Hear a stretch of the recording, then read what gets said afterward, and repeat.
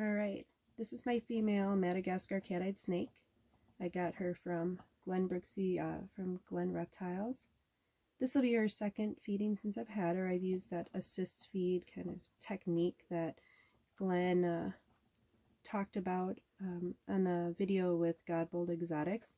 And then Godbold Exotics also did a video showing him feeding his Madagascar Cat Eyed snake that he got from Glen as well. So I used that technique the first time feeding both my female and my male. And I'm going to use that technique again, the Pinkie Mouse. Okay, so I thawed the frozen Pinkie out in some warm water. I did 110 degrees and then left it in there for a good half an hour. And then heated the water back up again to another 110 degrees. And so with her, what I had to do last time, I tried teasing her. It didn't really work.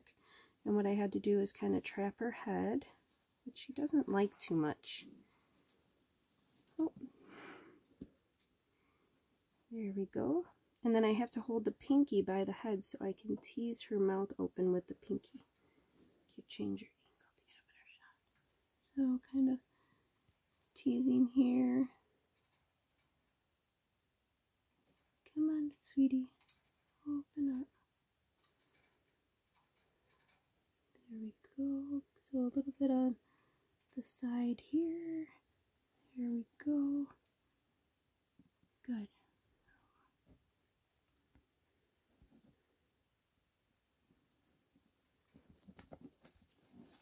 Oh, she wants to eat it. So now the male, he needed a little more coaxing. I had to get it further in his mouth.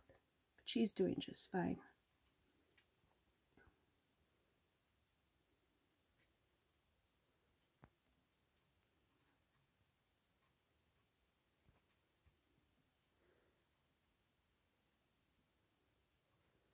I fed her a week ago today, and I did notice that she had defecated in her cage, so everything's moving along as it should. So funny thing with her, I do use that forest floor mix for her bedding or her substrate in her cage. And then I had multiple hides that I had made, and she decided that she would rather be in one of the small little crevices between the hide and the edge of the cage. She likes that area much better.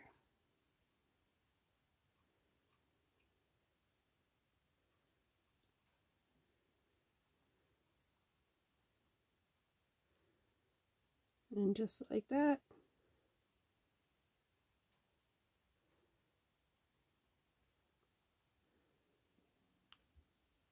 and there it is, moving down her body.